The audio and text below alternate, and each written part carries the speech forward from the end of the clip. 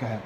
Okay, so here, so you punch, no absorb project. So you try to turn back, nothing. Keep turning, you fall off this pressure here, right? So I have control of you here, right? Because you have one energy at the point. Okay, so now absorb and project back to the point.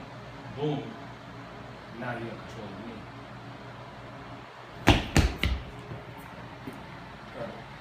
See? Automatically, 6 directions at the point, you have control. Once you have 6 directions. At the point. If you have one direction, you have no control. You have no control, you're one-sided. If you have 6 directions, means you have the center. Center has up, down, left, right, in, out. If you're on one side of it, you're missing one of them. You're missing either down or up or left or right. Right? So that's important. Of course, this regarding your arm, it's always that Tai Chi move. This, break the elbow. In Tai Chi, you're going like this. That's that move, isn't it? Actually, no. No? No. It seems that way. It isn't. Oh. No, see here. It is a break. You can feel the break there, right? But run and absorb, project on your arm there. Boom. I can't. His arm's one piece. I can't do this. I can't. This whole I can't do anything to this arm. I can't even. See, he's got the absorb going on this side, neutralizing I just dropped it. Right? He's got project going on this side, keeping this from being pushed in. So I can't.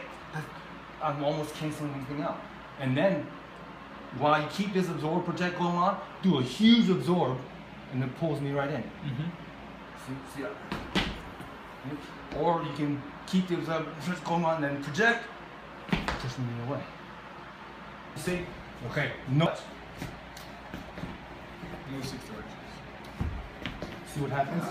How do you do 6 directions at once? See, there's a shot that happens to me, right? I have to stop. Right? That's when you have your 6 directions. Yes. You can see the difference right away, right? How do you do 6 directions at once? Absorb, project.